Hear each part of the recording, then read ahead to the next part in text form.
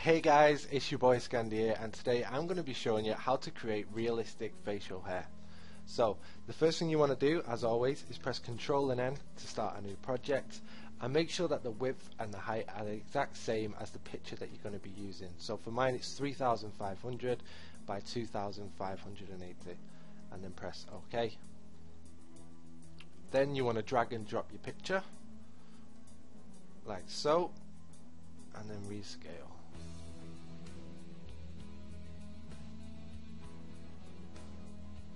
And press the enter or the check mark.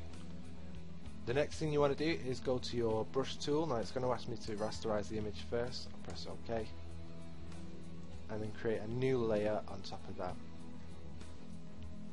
So you want to be finding a hair on the face already, and then try and copy it as best you can. So to change the size of the brush tool, just press the brackets below the plus and return key.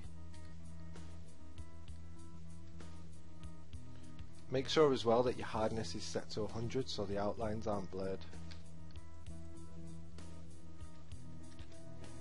Let's go down a bit more.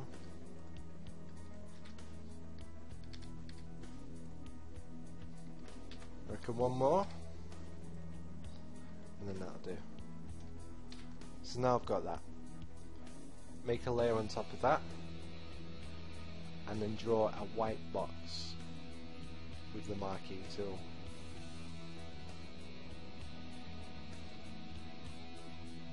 Right click inside the box, then fill, and make sure on the contents it's use white. Press OK.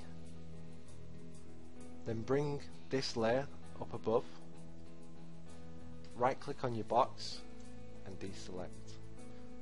Then go back to your brush tool by clicking on this side or by pressing B, and you want to draw your hair inside the box. Just have a few attempts, try and make it look as natural as possible. I think I'm going to go with that. Next, go back to your marquee tool and highlight over the hair, but make sure that you stay inside the box. Then you want to go over to edit and define brush preset. I'm going to keep mine as sample brush 4, but you can rename it to whatever you want. Press OK. Now you want to get rid of these two layers. So I'm just going to get rid of them like that, and then right click on the box and deselect. Then you want to make a new layer. Then you can begin to start painting. So as you can see, we've just got one single hair at the moment, so what we want to do is try to make it look a little bit more natural. Obviously, as you can see just by looking at the beard here, they've got hairs going that way, hairs going on all different ways. So to do that, what we do is we go into Window and then click Brush. Now the presets that I use I'm going to put up on the screen for you, so if you do want to take a look at those, just press pause and then we'll get back into the tutorial. So once you've clicked Window and clicked on Brush, you want to check Scattering. Make sure that both axes is checked and it's on 229%. The controls are off. The count is on 1 at the moment. That's just how many hairs are going to come out, so you can change that a little bit later on depending on what part of the face you're doing.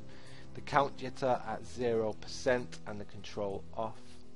Next, click Brush Tip Shape and change the angle from the right hand side to the top up to 90 degrees. Make sure that spacing is checked and it's on 10% as well.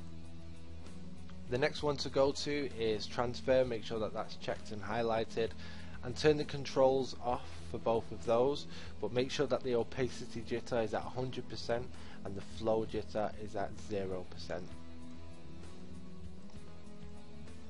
Next, go back to your scattering and click both axes. Keep that on 229. The controls off, and I've changed the count up to 7 on the second time and the count jitter on 0%. Then finally I went back to brush tip shape, checked spacing and increased that to 70% as well.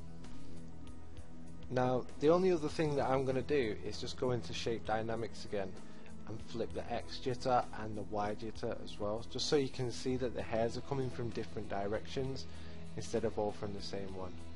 So then you can start painting onto the face. The first thing I'm going to do is just take the brush size down just a little bit, just to try and get it to sort of match, and then you can start to paint.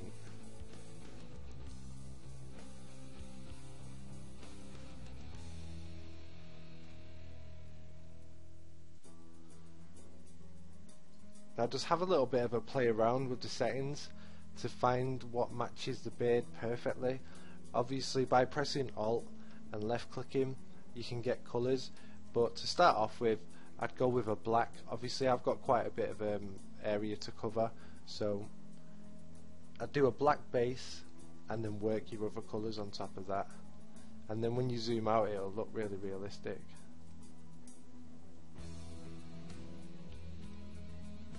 So I'm just going to fast forward this bit and then we'll zoom out when it's done.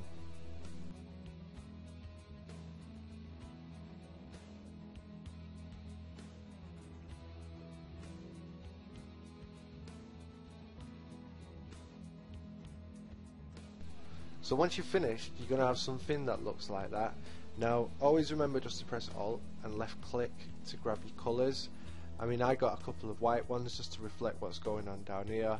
Changing the brush size as well, remember, with the brackets just below the plus and return key, and it looks a lot more realistic when you see it at more of a true size.